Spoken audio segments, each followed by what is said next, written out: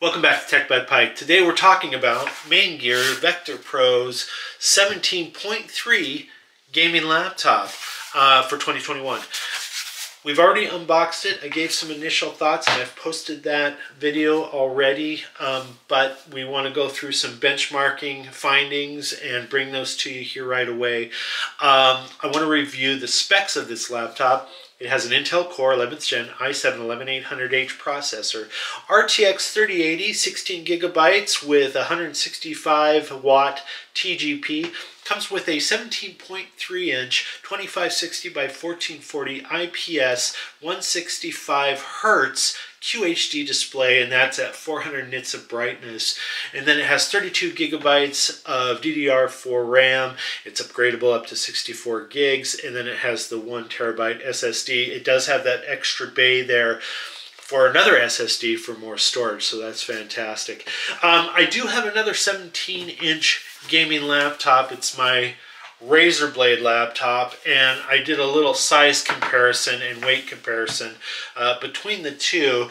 And as far as sizes, they're both very, very close in size and length and thickness, but the weight is really there's a gap there. So this came out at around 4 pounds, 13.5 ounces, and this came out, the Razer Blade, to 6 pounds, 8.5 ounces. So quite a difference there. Something to consider if you're looking at both of these 17-inch beasts. So anyway, we got some benchmarking. Let's get straight into it. During the initial setup of this gaming laptop, we saw some significant backlight bleed on the screen that you can tell down in the lower left and right hand corner. For me, this is a little bit of a red flag. And I would tend to probably return the unit if I saw something like that, or exchange it for a new one. If you were to go out and get this laptop, you might get lucky and not have that issue. But I think it was worth putting in this video for you to see. MainGear has an application called the Node Control Center, and in here you can manage the performance of the laptop based on what you're doing, whether it's productivity or gaming. You have some general settings here. You can go down, there's display settings, and then you have a 4-zone RGB keyboard backlighting. You can set the keyboard backlighting to different colors, which is kind of cool. And then you come over here to performance. You can set profiles based on the type of games you might be playing. Office mode, game mode, turbo mode. You have some fan settings that you control, and then you also have some overclocking settings that you can set based on the game that you're playing. You can monitor your battery, and then you have a tab here for device information.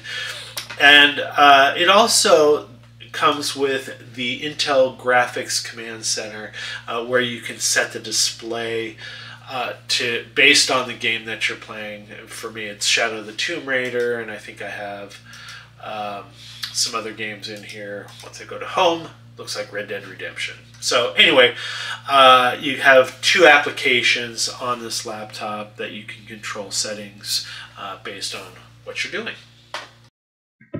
Here is MainGear's built-in 720p camera, and it's pretty grainy.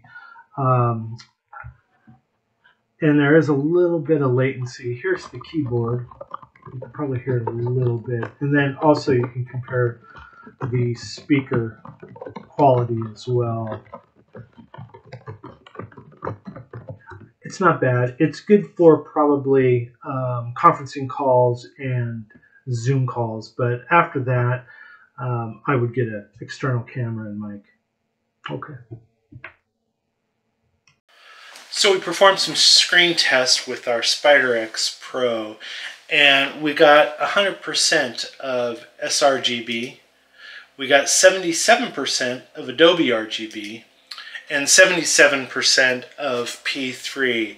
And I also want to note that this screen comes with 400 nits of brightness. We ran some synthetic benchmarking using 3D Mark. Our TimeSpy score, graphics score, came out at 10,903. Our CPU score came out at 8,669. Our overall score was 10,497, and compared to online, it was just below average, the average being 11,670. We also ran Firestrike. Our graphics score was 28,970. Physics score was 20,943, and our combined score was 7,892. Our overall score was 21,871, and compared to online, it looks like maybe there might have been a little bit of an issue there with the online score, but 21,871, that's really good. We ran Cinebench R23. Our CPU multi-core score came out at 8,941, and our CPU single-core score came out at 1,495. As part of our synthetic benchmarking, we used Geekbench 5. Our single-core score came out at 1,538. Our multi-core score for our CPU came out at 8,672, and I'm going to go ahead and scroll down a bit so we can get some more detailed scores. Here's the single core performance. And you could slow down this video so you can take a closer look at some of these benchmarks. Multi-core performance.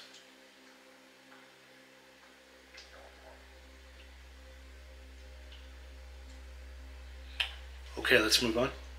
Here's Geekbench 5 again for our OpenCL score, which was 123,364, and I'm going to go ahead and scroll down so we can get some more detailed benchmarks on our OpenCL performance.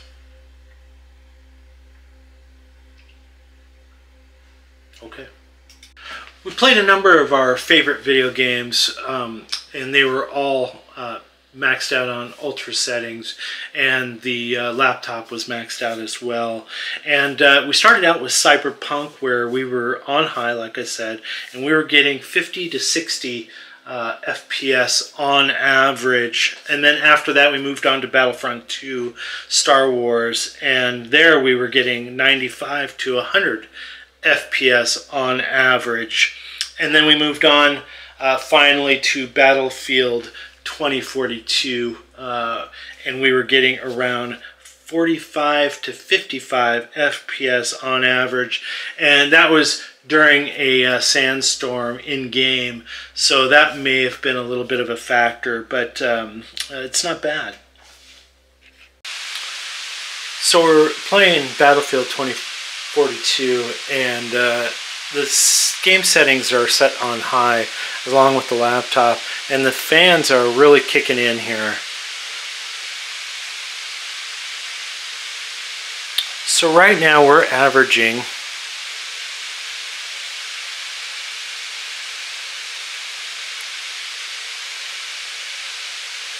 I'd say between 57.4 and 57.8 decibels. The temperature of the laptop, right around where the CPU and GPU is, located underneath the keyboard, we're running about 38 to about, that looks like about 38 Celsius. And then down by the palm rests, 23, 24 Celsius.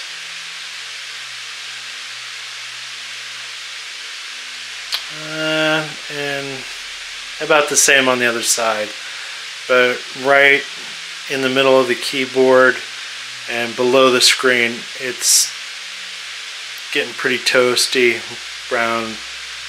Right there, it's right around 41 Celsius. We utilized our favorite in-game benchmarking tools, starting with Shadow of the Tomb Raider, F1 2020, Red Dead Redemption, and Horizon Zero Dawn. The laptop was maxed out at high settings, and the games were set on high as well. Shadow of the Tomb Raider, our high max FPS score was 201 FPS, average was 132, and a minimum 104. F1 2020, our maximum was 254 FPS, average was 218 FPS, and minimum was 168. Red Dead Redemption, we got a max of 130 FPS, average was 68, and minimum was 27. And then last but not least, our Horizon Zero Dawn score, maximum was 70 FPS, average was 40, and minimum was 27 FPS. Not bad. The MainGear Vector Pro 17-inch gaming laptop. I really want to like this laptop. I really do. It's thin, it's light, it's actually very, very portable for a 17-inch. There's just a number of things that puts this laptop on the fence for me. It has decent power for gaming and productivity tasks, and for the price, we got it for around $2,500, and it's in there with the rest of them. It did beat out some of its MSI competitors, which was interesting. There are a couple things that I don't like about it though, and one of them is the mini SD slot instead of a full-size SD slot. It has one USB-C port. It's not Thunderbolt. The keyboard was a little slushy. I wasn't, you know, very excited about that, but I don't know. Like I said, it's very unassuming. I could see this in an office setting. You wouldn't know that it was a gaming laptop. Really, in my opinion, it has lots of venting to keep this laptop cool when you are playing those AAA games. So, so yes, I will recommend this laptop. If you're in the market for a 17-inch and you got $2,500 to spend on a 17-inch gaming laptop, then I take a look at this seriously. I think it's worth the money. Anyway, if you like this video, go ahead and hit the like button. If you want to see more videos like this from Tech by Pike, go ahead and hit the subscribe button. We appreciate it. It helps the channel, and not only that, it brings us an opportunity to bring more videos like this to you. Not only that, it gives us an opportunity to get better as we go along, and for that we thank you. We'll see you in the next one.